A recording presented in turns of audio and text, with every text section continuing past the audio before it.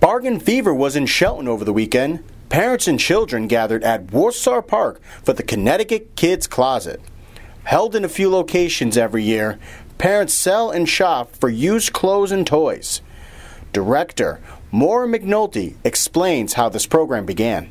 In 2009, my friend Ellen, who's from down south, started the business up, and it was something for fun that they have huge consignment events down south, and she wanted to try it up here. It's a little bit of a harder sell in New England. We're not open to the new idea here, but slowly but surely, after 2 sales, she moved back down south, and I took over. Parents from all over the area came to see what kind of treasures they could dig up at this overgrown garage sale. The community center was filled to the brim with anything you need to make your children light up a smile. We say from tummy to teen. Newborn and baby items right up to juniors, and toys, sports gear, baby equipment, clothing, you name it, we pretty much have it. This event has grown over the last few years.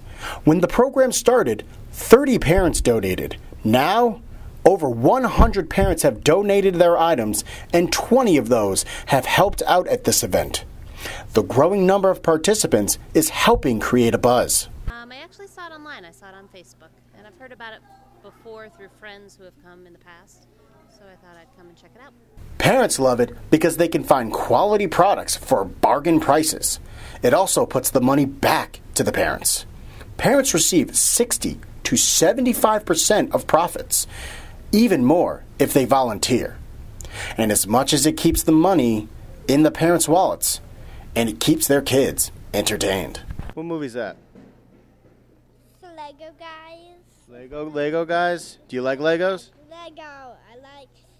Last time I watched this movie and I liked it. Yeah. You like the Lego movie too? Yeah, I do. The Connecticut Kids Closet will be holding a special holiday event November 18th and 19th at Warsaw Park in Ansonia. You can go to ctkidscloset.com to donate some of your old toys or some of your old crafts. For QU News, I'm John Supowitz.